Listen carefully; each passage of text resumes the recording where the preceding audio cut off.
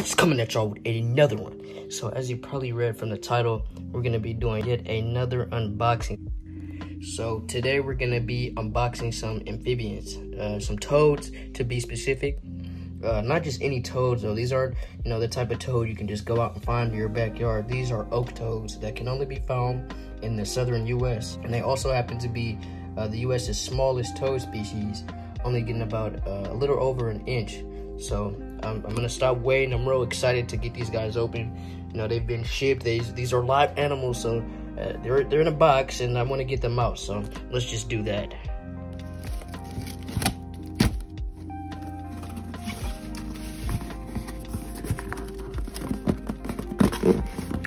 All right, we have entry, my boys.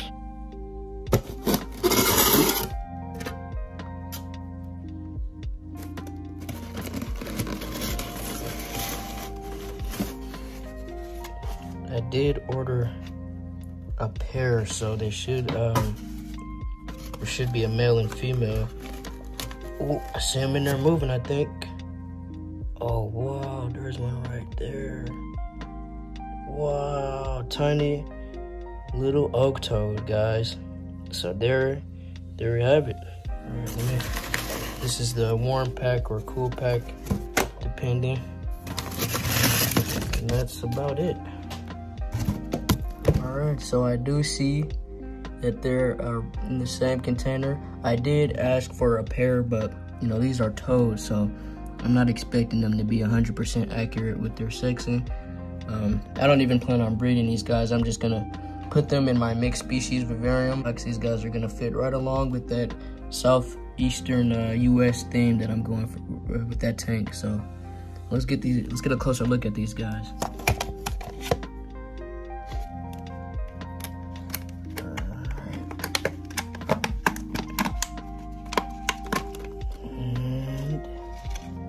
Here they are.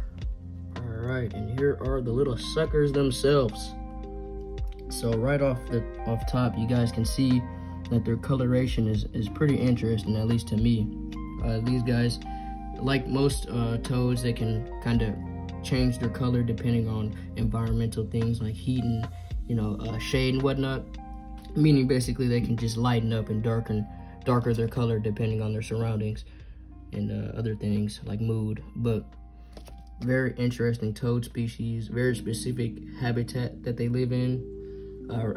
We're looking at some adults. These are adult size right here.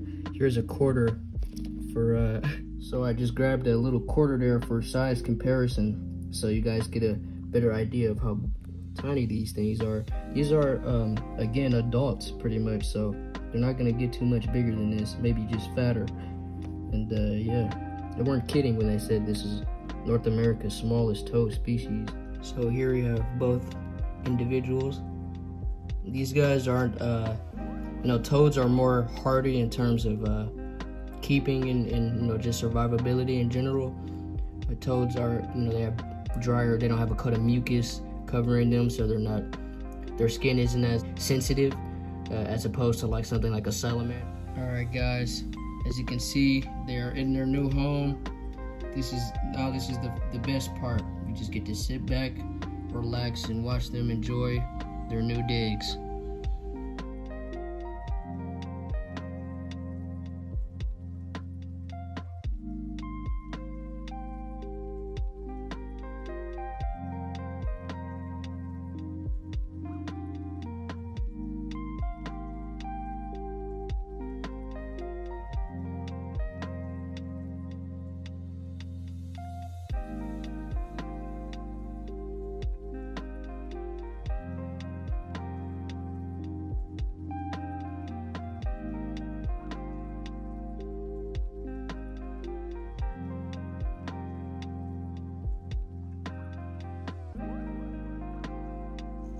I ordered these guys online from a site called Blackwater Reptiles.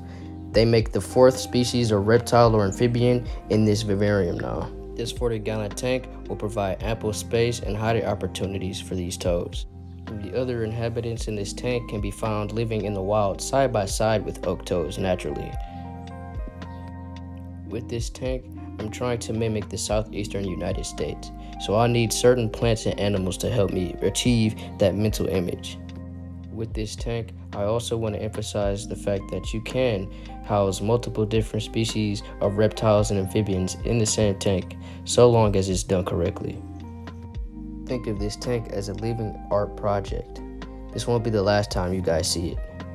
If you guys want to keep up with the progress of this vivarium and these toads, make sure to subscribe and hit that notifications bell.